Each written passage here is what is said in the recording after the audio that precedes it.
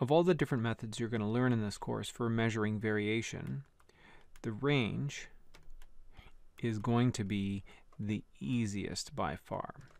So the range is not only easy to calculate, which I'll show you in a moment, it's also very easy to understand. And that's not necessarily going to be true for the other methods that we use to measure variation. So the range is a nice starting place. Okay, so let's have a look at what the range is. The range has a simple formula. Actually, it might not look so simple right away. I'll write it out like this. It's the range is equals to the maximum x value that you might have, so the maximum raw score, the highest raw score, minus the minimum of your raw scores. So let's just do a really simple example. Let's say I ask people, a group of parents, what's the age of your oldest child? And so the first person says their oldest child is only 1, and the next person says 3, and the last person, just a really small sample here, says 9 years old. Okay, so we've got 3 different values. They're in order here. This one is my minimum, so that is my minimum x. Here is my maximum. And so if I wanted to find the range of ages that I'm dealing with in this sample, then I would simply just do 9 minus 1, and that's equals to 8. And so what I'm saying is that the range of ages covered here in this sample is 8 years, which was super easy to calculate. I just do 9 minus 1, my maximum minus my minimum. Couldn't be any easier to find a maximum and a minimum value. I mean, that's about the easiest formula you're going to be dealing with in this course. And I just subtract the lower one from the higher one. And so what I have is an answer that's also easy to understand. It just gives me a really intuitive idea of how to measure how spread out a distribution is. Just literally look at where it begins, where it ends, and find the distance between those 2 points. Initially, this might get a little bit more complicated if we do something like, let's say if we're dealing with continuous data. So let me just give an extra example. Continuous, I think I've spelled that right. For continuous data, I'm going to be looking at, make a bit of space here, the range being set up as the maximum, but I have to take the upper real limit. So actually, let me go back a little bit. The upper real limit of the maximum minus the lower real limit of the minimum. Okay, so what would that be? Well, we're going to have a different sort of scenario here. Our data is going to look something like this. Let me try, let's say we've got a few people are giving us how much they weigh. And so somebody weighs 148 pounds, and somebody else weighs 152 pounds, 158 pounds, and then there's somebody who's 165 pounds. Okay, so any kind of a measurement is going to be continuous data. We dealt with this in an earlier video. So if I have a measurement, that's automatically continuous data. So my measurements here, I've got my minimum measurement and I've got my maximum measurement. But I'm not just going to do 165 minus 148. Instead, I have to do the upper real limit of 165. And so that just means a half step above. So that's going to be 165.5 minus a half step below, because it's the lower real limit of this. 148, if I'm working out my real limits, has a lower real limit a half step below, so that's 147.5, and an upper real limit of 148.5. And so I'm going to do the lower real limit because that's what it calls for here. It's 147.5. All right, so when I work out the range now, I've got 165.5 minus 147.5, and that comes out to be an even 18. But that's still not very complicated. Including the real limits just comes down to knowing when you're dealing with continuous data. But essentially, the range is just the highest minus the lowest value in your data set.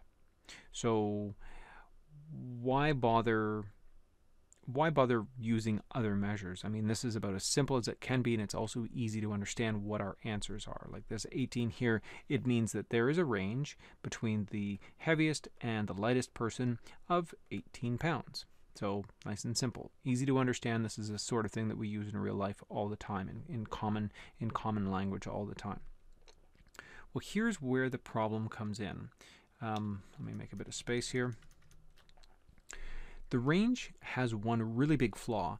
It only takes into account the two scores at either end of the distribution. Okay, so let's say I have two sets of data. I've got one set of data where the values are 1, 2, 3, 4, 5, 6, and I have another set of data where the values are 1, 3, 3, 3, 3, 6. Okay, now have a look at what my minimum value is here. Oops. It's the same over here. My maximum value, I'll call this sample A, and this is sample B. My maximum value is a 6 in sample A. It's also a 6 in sample B. So they both have the same minimum. They both have the same maximum. If it was continuous data and I did the real limit, they would both have the same lower real limit of the minimum, and they would both have the same higher real limit of the maximum. So as far as range is concerned, both of these groups would end up having the same measure of variation. The range here would be 6 minus 1 equals to 5. The range in group B would be 6 minus 1 equals to 5. But that would be like saying that they both have exactly the same amount of variation. Now that's not quite true. It's true that they do have the same range, but look over here at A. If we were to draw out this distribution, it would look something like this. We've got, actually it wouldn't look something like this, it would look exactly like this. We've got 1, 2, 3, 4, 5, 6. These are our values, and then the frequencies on the side, we have just one of each of these values. So it would be an evenly spread out distribution. So we'd have these 6 blocks spread out like this. Whereas for B, it's going to be a bit different. We're going to have, again, 1, 2, 3, 4, 5, 6. But we have something different happening here.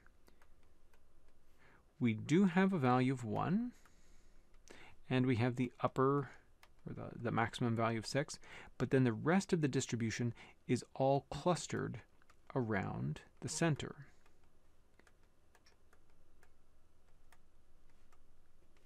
And that's not really what a large amount of variation means. Here I have more of an even spread. Here things are clustered in towards the center.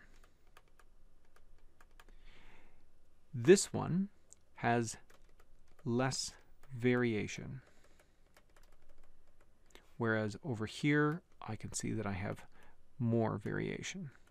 Why would being evenly spread out be more variation? Well, think about it, let's get away from numbers and think about it this way. Actually, let's keep that available.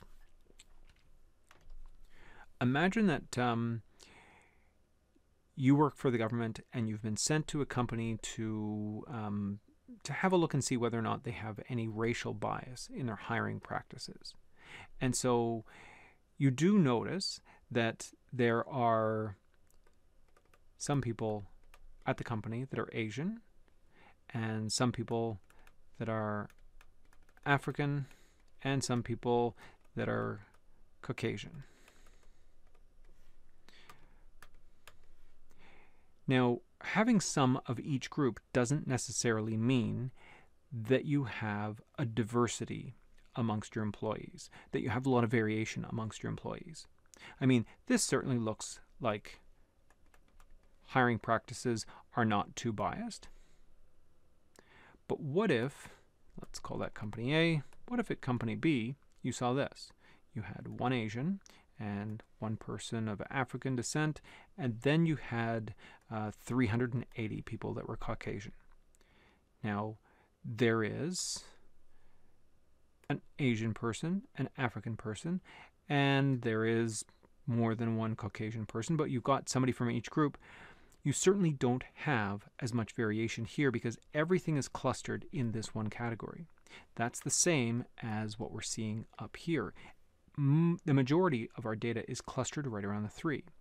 This means that there is less variation. When things cluster up towards the center, it's not as spread out. Here, things are more spread out. There's more variation. The range fails to notice that. The range fails to notice that basically because the range ignores everything that happens inside of a distribution. It only cares about the minimum and maximum values. And so for that reason, it's not considered to be a very appropriate measure of variation within statistics because it's ignoring most of the data. In fact, here we have very small data sets. So by having the minimum and the maximum taken into account, by paying attention to those, we're still dealing with a lot of the distribution. We're still dealing with a fairly large amount of the sample because that's about a third of the sample, I think. But most samples are going to be hundreds of people or thousands of people. If you're only looking at the two extremes, the extremely low and the extremely high values, you're ignoring the majority of your data. So that's not a very appropriate way to deal with all of the data that you've collected. Ideally, we want to have a way to measure variation that takes into account every single value of data that has gone into our study. So for this reason, the range is typically not used. It's not considered to be an accurate measure of the spread of a distribution. That being said, though, if you ever do get an opportunity to use the range, the formula is about as simple as can be. So it's a bit unfortunate that you won't see much more of it in the course, but at least for now, while you're being tested on this chapter, it's a very easy way to get some easy marks, and it's also it gives an easy result to understand.